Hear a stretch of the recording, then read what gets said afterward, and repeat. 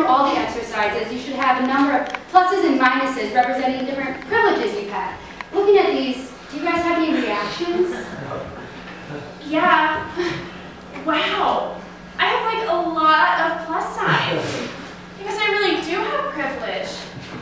I mean, I'm like looking over at Jeb's paper and he was like, 1 plus sign. And I'm just like,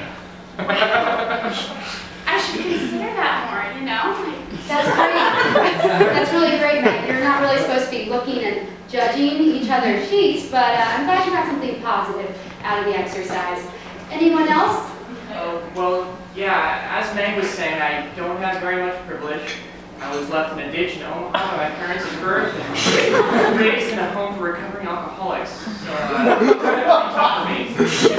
But I mean, I got this great job and I work in this amazing office and I've met all you wonderful people, so I should recognize that, I guess. Oh, wow. Jeb. Wow.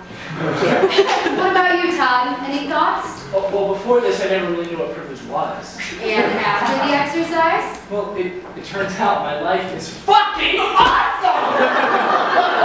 I have like 0 minus signs and like 15 plus signs! My life is goddamn amazing!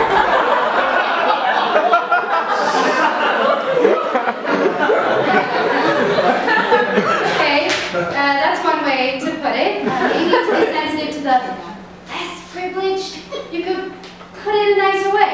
Like Meg did. Yeah, like I did. Check your privilege, Meg. It was just like you were all like, put a plus sign if you're of European descent, and put a plus sign if you're from an American middle-class family, and I realized something. And what was that? That being a straight, white, American, cisgender, middle-class male fucking rocks! Just by being born, I've already got it made in the shade! It's amazing!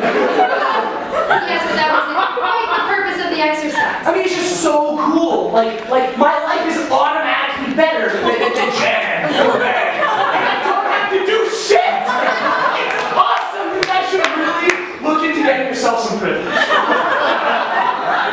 really work like that, Todd. Privilege is all about systems of oppression and marginalized peoples in history. Oh, history?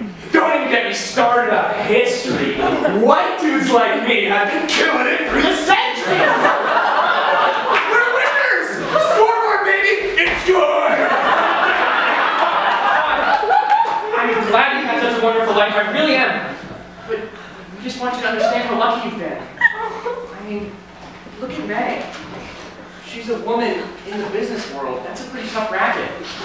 She has to deal with misogyny and sexism, not just from people, but from the whole system itself. And look at me. I've had so much difficulty in my life. I was raised in poverty. I have a perpetual tennis elbow. I don't have a house. I don't have a car. I don't have a microwave. I'm nearsighted. I'm colorblind. I'm gender blind. I'm experiencing a constant state of deja vu. I'm a terrible sword fighter. And I have inverted nipple syndrome. But now I'm here. I made it. I beat the odds. So, look, Todd, enjoy the fact that you have privilege, but recognize that some of us don't have it and can't have it. Wow. That was beautiful, Jeb. Really, that was Amazing. incredible. I'm so sorry. I never realized that. I apologize. Hey guys, it's me, the boss. Sorry to interrupt whatever the fuck this was. The corporate told me to promote one of you, so I pick Todd. I really don't want to